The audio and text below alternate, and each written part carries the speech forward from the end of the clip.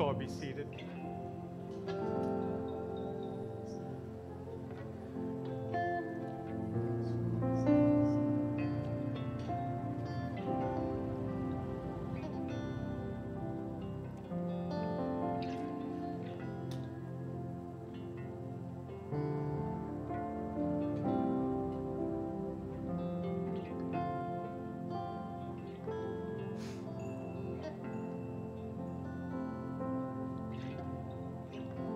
Luke chapter 2.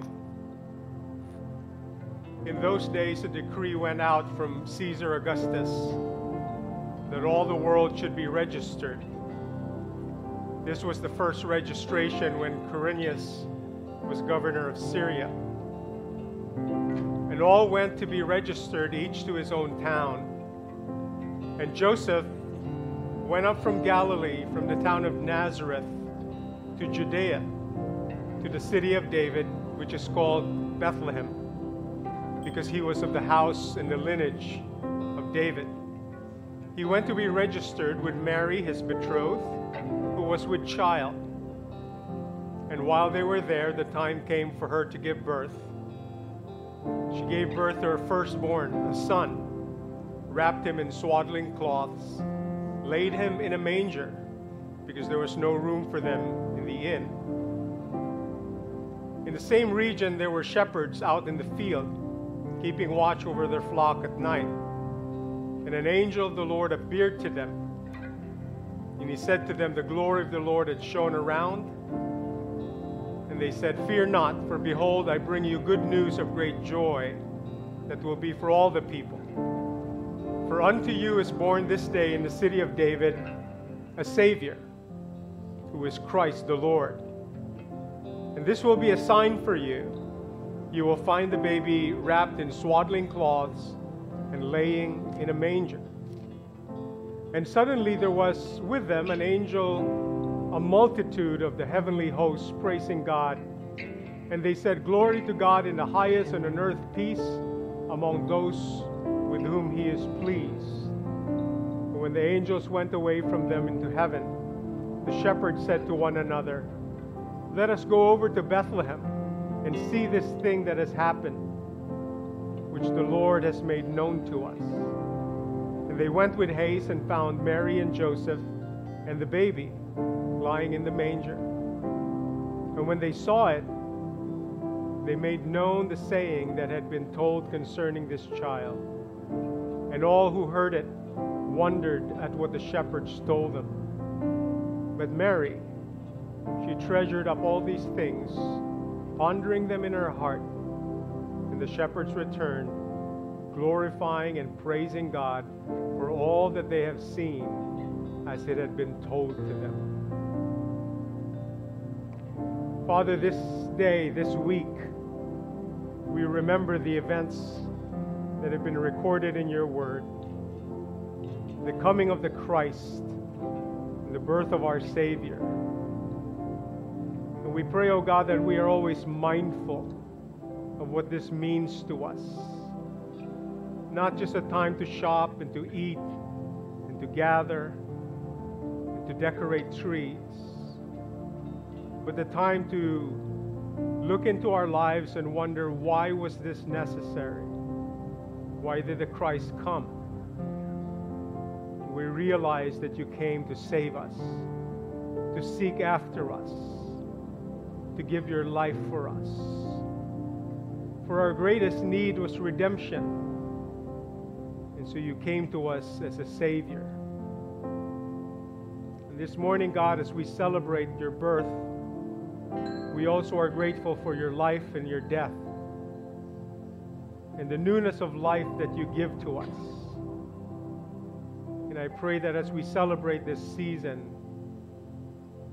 we do it first and foremost by giving our lives to you, surrendered, devoted, committed to be your follower for all the days of our lives, so that we think of you not only on a holiday like this, but we dwell on who you are always, our minds and our hearts always focused on you and your word, and always seeking your will, and always seeking the empowerment of your Spirit to do your will. And Father, let this happen today in this service. Whether we're here in this place of worship or listening in our own homes, we pray, oh God, that you will speak to us, challenge us, renew us, meet with us, and that this encounter will be life-changing for each and every one that comes into your presence today. Be blessed in our time together, we pray. In Jesus' most precious name we ask. Amen. Amen. Good morning, everyone. Merry Christmas, and thank you for being here this morning on our Christmas service. We are just so excited to be gathered here. We're thinking about what will happen in the next couple of days, but before things get too crazy with the shopping and the feasting and gathering in homes, how wonderful that we can start this week by focusing on Christ and worshiping Him. And so today I want to bring you a message, and this month we're looking at messages on who Christ is. And last week we talked about, an aspect of Christ, and today we will talk about Christ as the Word who was made flesh. I'd like to draw your attention today to the Gospel of John. If you have your Bibles, you can open to John chapter 1. We will be taking our reading from John chapter 1. I will be reading the first 5 verses, then I will be jumping to verse 14. John chapter 1, verse 1, reading from the English Standard Version, it says, "In the beginning was the Word, and the Word was with God, and the Word was God. He was in the beginning with God, and all things were made through Him, and without Him was not anything made that was made. In Him was life, and the life was the light of men. The light shines in the darkness, and the darkness cannot overcome it." Verse 14, "And the Word became flesh and dwelt among us, and we have seen His glory, glory as of the only Son from the Father, full of grace and full of truth." Many years ago, Harry Belafonte sang a song called Mary's Boy Child. And the opening line of that song says, "Long time ago in Bethlehem, so the Holy Bible says, Mary's boy child, Jesus Christ, was born on Christmas Day." I think Harry did not go far enough. For Harry Belafonte, the Christmas story happened 2,000 years ago in Bethlehem. But the truth of the matter is the Christmas story started way, way, way, way before that. And we have the Gospel of John to thank. In the Christian Bible, we have 4 Gospels: Matthew, Mark, Luke, and John. And each one of those Gospel writers write to a unique audience with a different purpose and with a specific goal of what they want the reader to know about Jesus. And I could have chosen from any of these Gospels this morning, but let me explain to you why I chose John. Matthew, the first Gospel, was written primarily to the Jews. And so Matthew begins his Gospel with a genealogy, starting with Abraham. Abraham begat so-and-so, begat so-and-so, begat David, begat so-and-so, begat Jesus. So what Matthew is doing to his Jewish audience is he's establishing how Jesus is the King of the Jews by linking Him to the Abrahamic line and specifically the Davidic line, so that Jesus is legitimately, to the reader of Matthew, the true King of the Jewish people. That's why he wrote it. Mark is unique. Mark does not even tell us about the birth of Jesus. Mark begins with the baptism of Jesus. So in Mark's Gospel, Jesus is not a baby. In Mark's Gospel, Jesus is 30 years old. That's how he starts. And he goes to the River Jordan and he's baptized. And the reason for that is Mark is writing to the Romans. And the Romans are obsessed with power. They are the power of the day. And Mark wants the Romans to understand that Jesus is the most powerful. But yet his power is expressed in humility. And so by being baptized in the Jordan and by serving the people, Mark is telling the reader, Jesus, the most powerful being this world will ever know, came to serve and came in all of humility, a lesson he wanted the Romans to learn. Luke, on the other hand, is unique in that Luke is writing to the Greeks, the intellectuals, the thinkers. And the way Luke starts his story is he starts with the miracle pregnancies of, first of all, Elizabeth, who gives birth to John the Baptist, and then, of course, Mary, who gives birth to Jesus. And what Luke is trying to tell the Gentiles, the Greeks, is that sometimes God acts in ways that even our genius cannot understand. As brilliant as the Greeks were, there are still things in life you cannot explain, like a miracle. And the miracle of John's birth and the miracle of Jesus' birth is something that supersedes human intellect. And in doing so, Luke was challenging the Greeks to think how amazing it is that a God can come as a man. God can come as a man. So that's why Matthew, Mark, and Luke are written. Now we come to John. John is the most unique of the four gospel writers. Because whereas Matthew is writing to the Jew, and Mark is writing to the Roman, and Luke is writing to the Greek, John is writing to the world. He's writing his gospel with everyone in mind. So what do? How can you introduce Jesus when you have such a wide audience?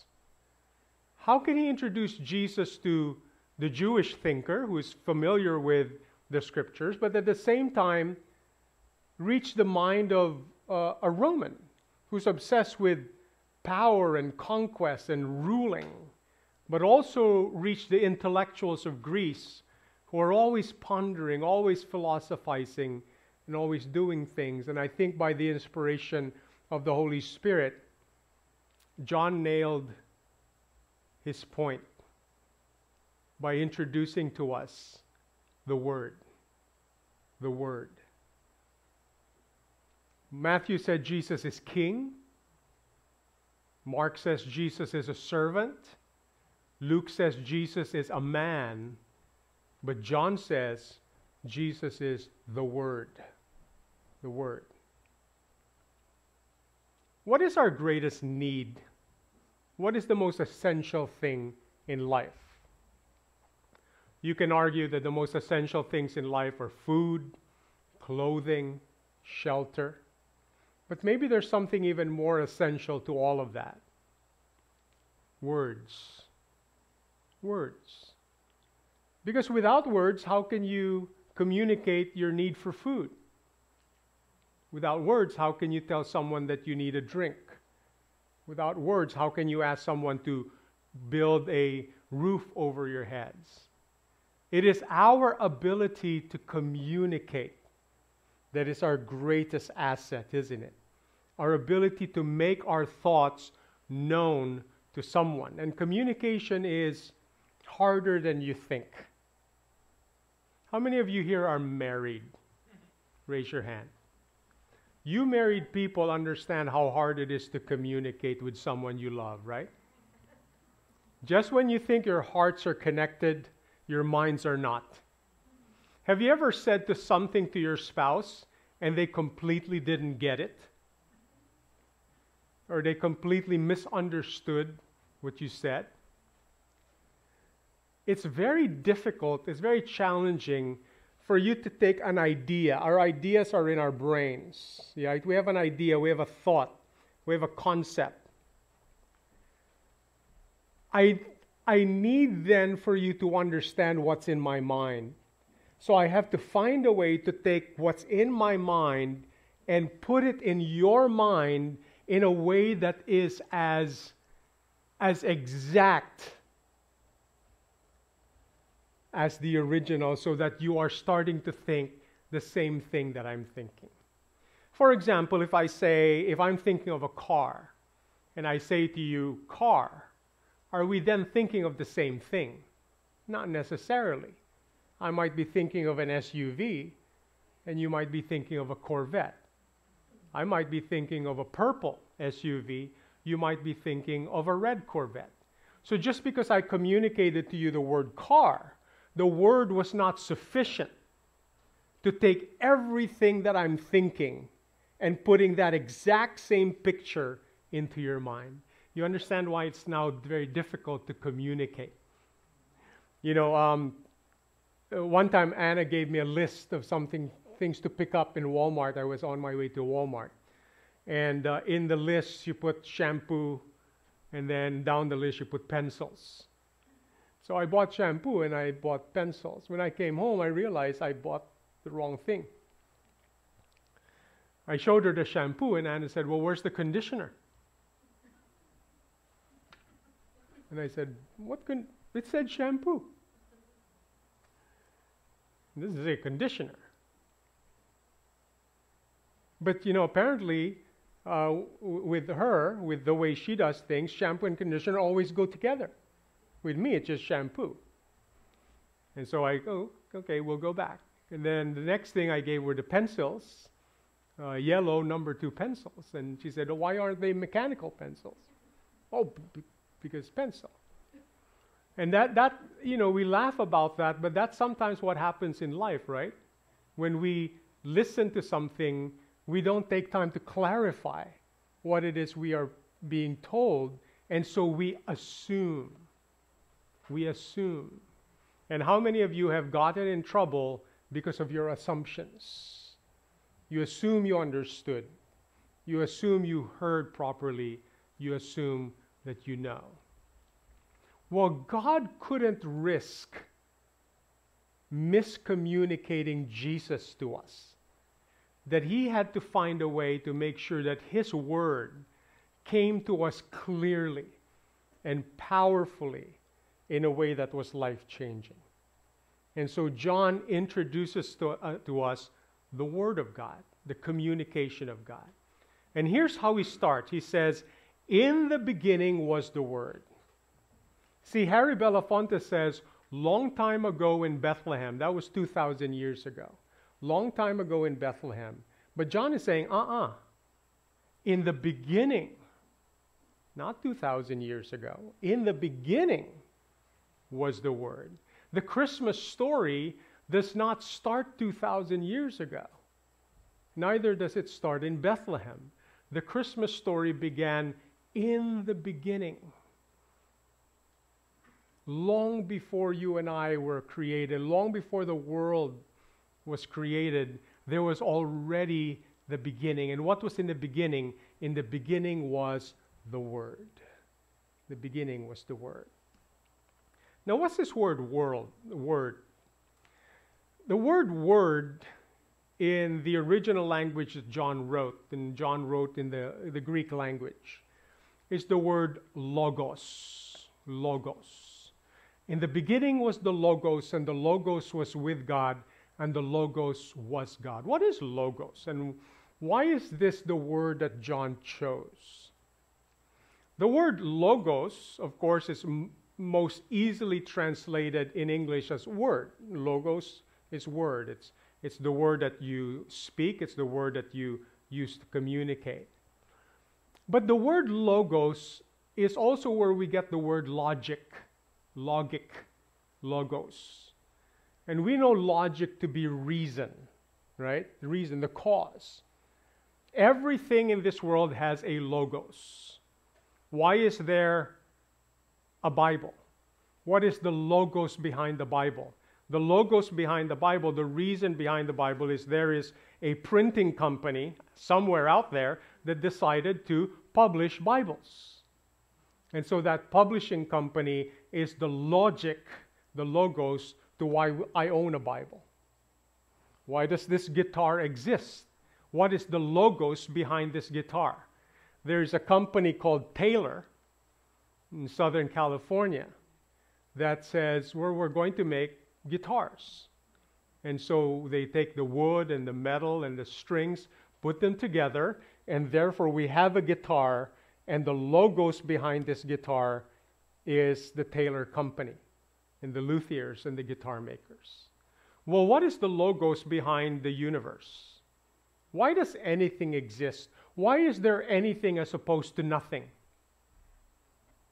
And the reason there is anything as opposed to nothing is because in the beginning was the logos. In the beginning was the reason.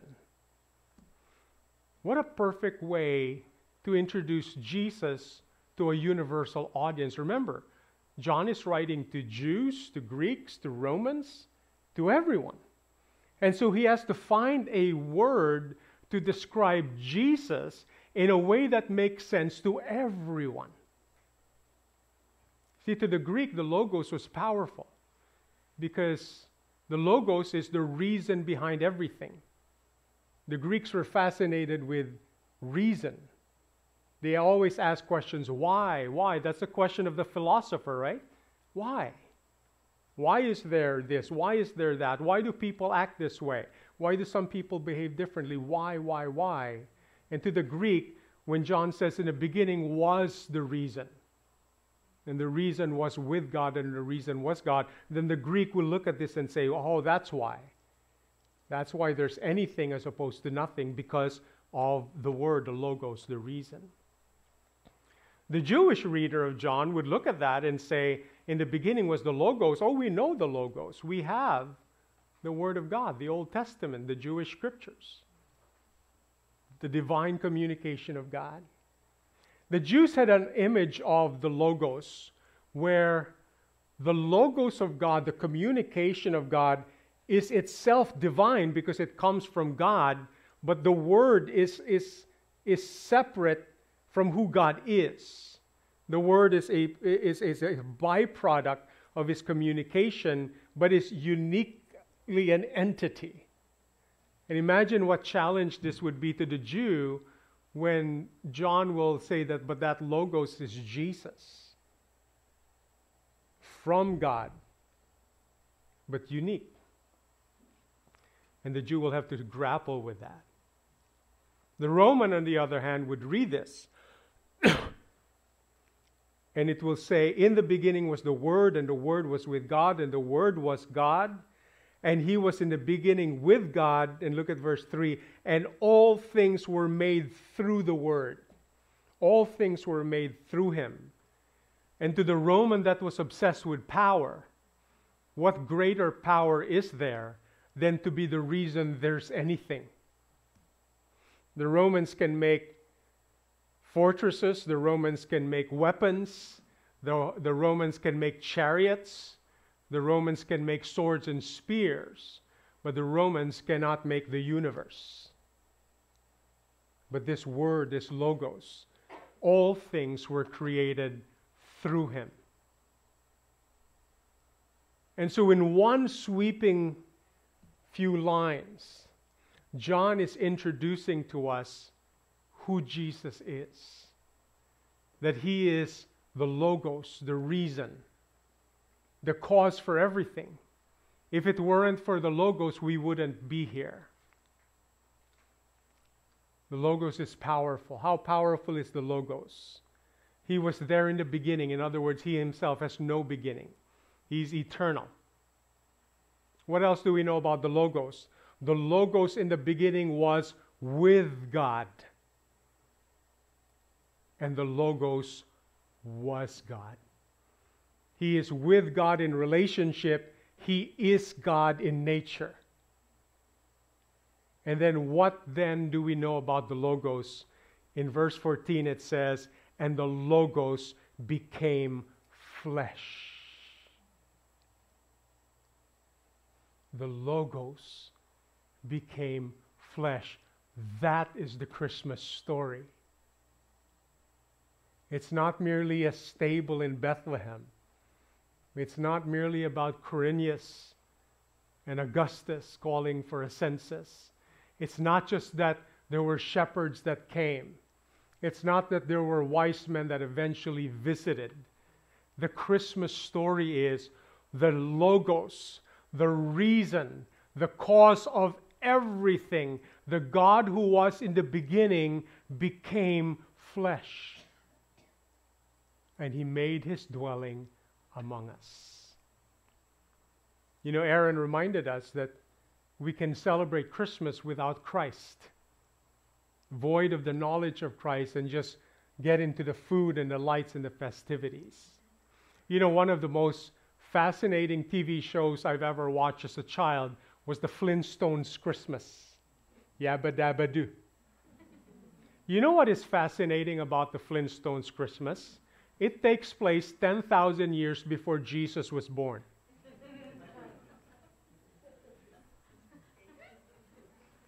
Jesus hasn't even been born, and the Flintstones are celebrating Christmas. Christmas trees, shopping, gifts. So in other words, the Flintstones Christmas is a Christmas without Christ. It is merely a holiday. It is a winter holiday. The trees are there. The gifts are under the tree. They do prepare the big feast. They gather with, you know, Fred and Barney's family. It is a Christmas holiday, but without Christ in it. And unfortunately, this week and this weekend, millions and millions and millions of people around the world are going to celebrate a Christless Christmas. They will eat, they will drink, they will shop, they will exchange gifts. Some will drink too much, many will eat too much, many will receive gifts that they don't need, and it will be void of the Word who became flesh. I wonder if that's anyone's fault but us and ours. Maybe it is the fault of the church that we have not communicated the Christmas message clear enough that the world has lost sight of what it is all about. And so today we need to recapture the meaning of Christmas, not by going to Bethlehem, but by going to the beginning. Because in the beginning was the Word, and the Word was with God, and the Word was God, and the Word loved us so much that the Word became flesh.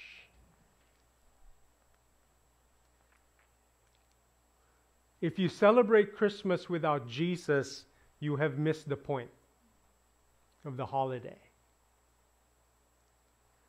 If you celebrate with food and festivities and gifts and lights and merrymaking, but have not the Christ in your heart, you have merely participated in a ritual for which meaning has been lost.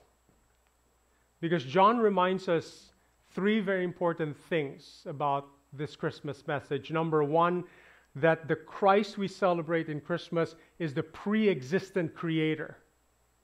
Not just a baby, not just a cute infant that's lying in a manger. This is the one who created everything. This is the reason you exist.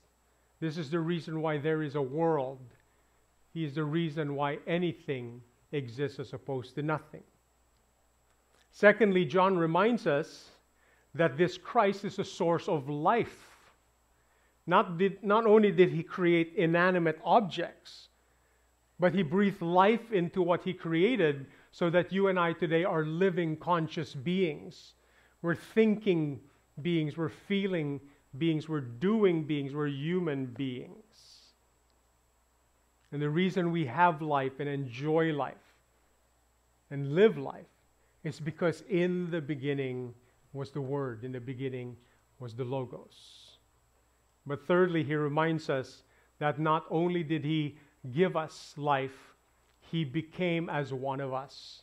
The Word became flesh. Verse 14, and the Word became flesh and made his dwelling among us. You know that phrase, made his dwelling, is the word tabernacle. Tabernacle. Imagine a Jew reading this for the first time, John 1. And when he read, and the Word became flesh and tabernacled among us, what would the Jew think? Immediately, the Ark of the Covenant, the temple in the wilderness, the place where God would come and visit and he would dwell. And they knew that he was present because he was a cloud by day and a pillar of fire by night. And as long as that fire was visible, that meant that God was with them. And John says, well, here's the new covenant. The Word became flesh and he tabernacled among us. He lived among us. Christmas is about a God who knew that we could not come to him, so he came to us. Christmas is about a God who saw our fallenness and saw us so depraved and deprived of grace and mercy that there's nothing we could have done to be restored in our relationship with him, so that he took the time to come and restore his relationship with us. The Son of Man, Jesus said, came to seek and save that which was lost. He came to give his life a ransom for many. And I say this every year. There's two images that you should never, never forget.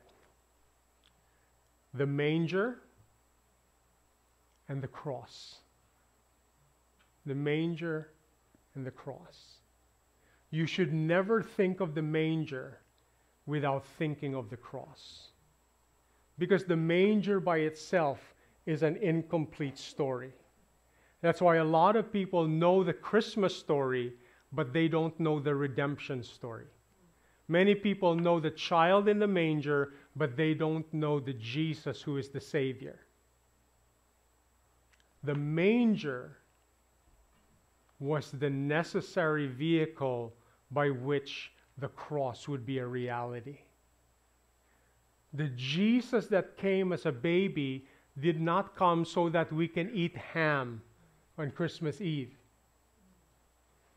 The Jesus that came, born in a manger, came because we have a sin problem, and he came to solve it with his death. That's why when the angel introduced to the shepherds the birth of Jesus, what did they say? Behold, a Savior has been born to you. A Savior. That's how he was introduced. Behold, a Savior has been born. How come? Because the one thing you should know about Christ is he is a Savior. If you miss out on that, then anything else you crave from him falls on the wayside. Christmas is a redemption story. Christmas is a story of a renewed relationship. And before we frantically shop and eat and gather this weekend, I want you to think about your relationship with a God who loves you. He came to save, but have you received this gift of Christ and eternal life? In verse 12 of this chapter it says, "But to all who received him and believed in his name, he gave them the right to become children of God." Did you know that we are all children of God, but we are not all children of God? We are all children of God, but we are not all children of God. Let me explain that. On the one hand, we are all children of God in the sense that we are all the product of God's creation. Every human is the product of God's creation, and therefore every human is a child of God in that sense. But not everyone is a child of God in the redemptive sense. Because only those who receive him are given the right to become children of God. So when somebody says to you, we're all God's children, Yes, that's true, but it's also false. Because although we are all God's children in creation, we are not all God's children in redemption. In order to be God's child in redemption, you must receive the gift of Christ as your own, and in return, give yourself as a gift to Christ, as a disciple and a follower of Jesus Christ. And then you become a child of God. Christmas is about giving gifts. God gave us His gift, Jesus Christ. The gift you give to Him is the gift of yourself. And so this morning I want to invite you to give yourself as a gift to Christ. To say to Him, it's not about being wrapped in paper and tied with a bow. It is about surrendering myself to Him. And Christmas is most meaningful when we understand that it is about a restoration of a relationship between a God who made us, loves us, and renews our relationship with Him, and then you and I accepting that gift, receiving Jesus as the grace and the gift and the promised Savior, and then living for Him for all the days of our lives. So as we dwell on the meaning of Christmas from this very different, very cosmic, very unique perspective, you notice how John is the most different? He gives us a very different angle on the Jesus story. Maybe we can dwell on this and think about the question, have you a renewed relationship with God? Not because of anything you have done, but because what He has done for us. Have you accepted, have you received the gift of Christ? And are you now restored in your relationship with Him? With that, I want us to bow our heads. I want us to close our eyes. And I want us to experience a meaningful Christmas this year. Meaningful because I want you to be so assured that in your heart of hearts, in your mind of minds, you are in relationship with the God that loves you through the Christ that died for you, in the power of the Spirit that dwells in you.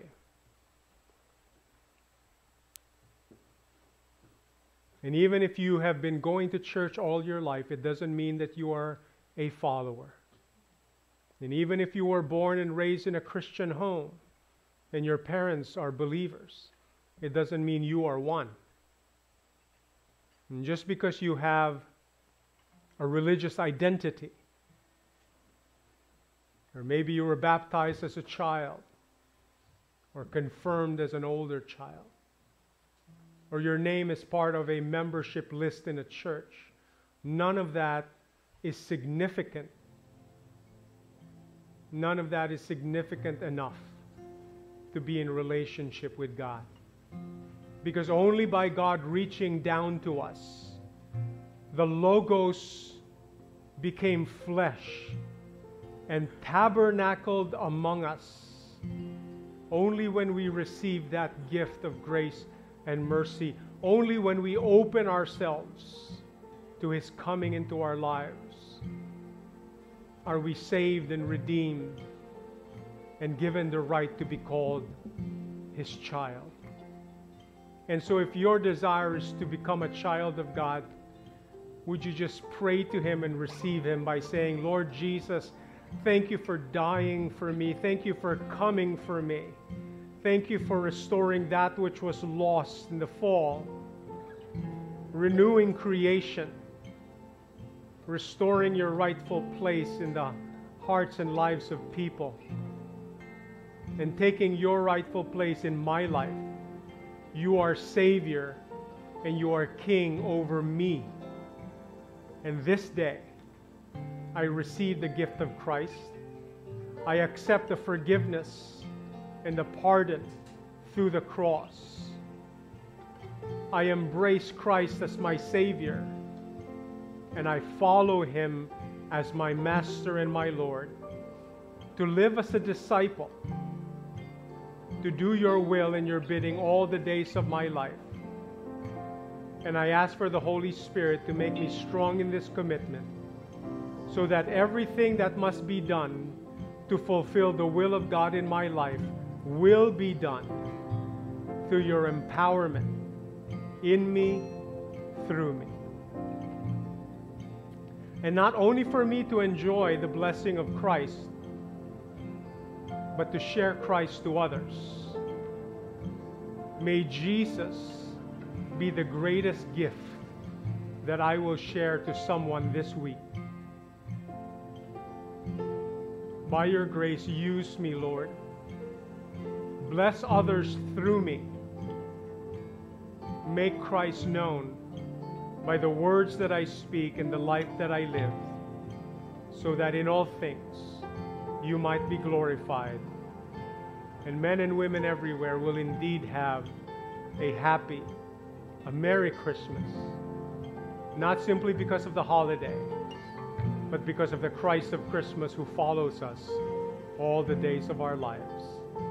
For this we thank you and we praise you. In Jesus' most precious name we pray. Amen and amen.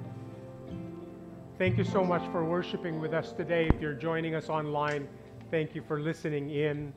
And before we let you go, we'd like to give you an opportunity to continue to worship the Lord in giving. Let me share with you something very important today as we prepare our offering.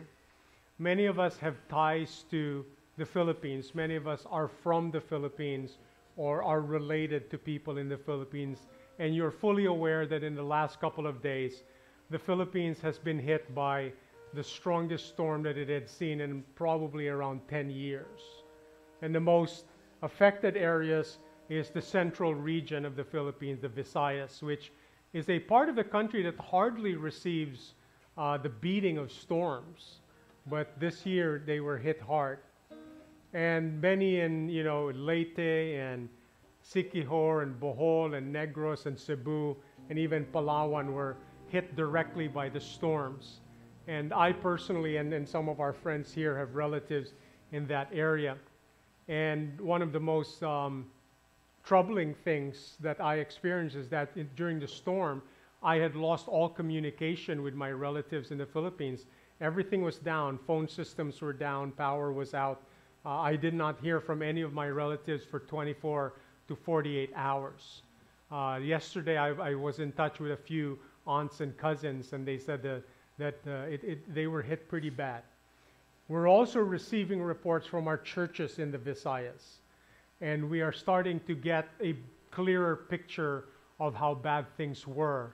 The preliminary reports, and we're still receiving more, but as of yesterday, we have several churches whose buildings have been damaged. There's 2 or 3 we know that are totally unusable. In fact, some of them met in church a few hours ago, but they had to meet in the outside property. They were not allowed to go inside. We have 2 pastors that we know of that lost their homes, completely demolished. So one pastor had to live in the church and another pastor had to live with a member, and they've been doing that for the last couple of days. There's a lot of work that our Visayan churches need to do in order to kind of recover from all this tragedy and this devastation. We in the United States, the Word International Churches in the United States, I met with the pastors and with our U.S. overseer last Friday, and we made a commitment that all of the U.S. churches this morning will take a special offering. We will send it to the Philippines as soon as possible so that they can start buying the food that they need, the water that they need, and the materials that they need to rebuild their homes and their churches. And so this morning, as we take an offering, there's 2 things I want to ask from you. Number 1 is give your offering as you normally would. Whatever offering you had prepared to give that. You can put it in the basket that will be passed in a few moments, or give online as you normally do. Zelle, Venmo, Pop Money, whatever you want. So go ahead and do that. But I would like to ask if you could find it in your heart. Beyond that, is there something you can give today for the relief efforts of our churches in the Visayas? And it doesn't have to be much. It could be 5, it could be 10, it could be 50. Some of you can probably even afford 100 or maybe more. If you would like to give and you would want a specific portion to go to the Visayan outreach and the Visayan mission, please make note of that either in your check or in your online giving in a note, or if you're giving cash, please put it in an envelope that's available in front of you and write down specifically how much you want to go to the Visayan relief, because that's the only way that our treasurer will know which goes to our general fund and how much will go to the relief. So however you want to give and however much you want to give, that is your discretion, but I would like you to know how urgent the need is and that we will send this to the Philippines as soon as possible so that even before the year is over, they can start rebuilding and we can start recovering. These are just some of the earliest pictures that were sent to us. There's many more coming. There's actually in the bottom left corner, that is Win Pacifica, but not this. It's Win Pacifica in the Visayas. It's kind of like our sister church. You notice their church kind of tilted this way, and so the government said they cannot use that. Nobody is allowed to enter that facility, and so they have to completely maybe demolish that and rebuild that in order for it to be usable again. And then one of our churches was completely flooded, and they have to clean that out. Hopefully not a lot of their equipment was damaged. But these are just 4 of hundreds of pictures that we're starting to receive from our churches. They need our help, and let's make it a Merry Christmas for them by giving whatever we can. Amen? As the worship team leads us in a song of worship and praise, our ushers are coming. And if you don't want to give in the basket, please give online, and let's make sure we bless our brothers and sisters who are in need. God bless you all.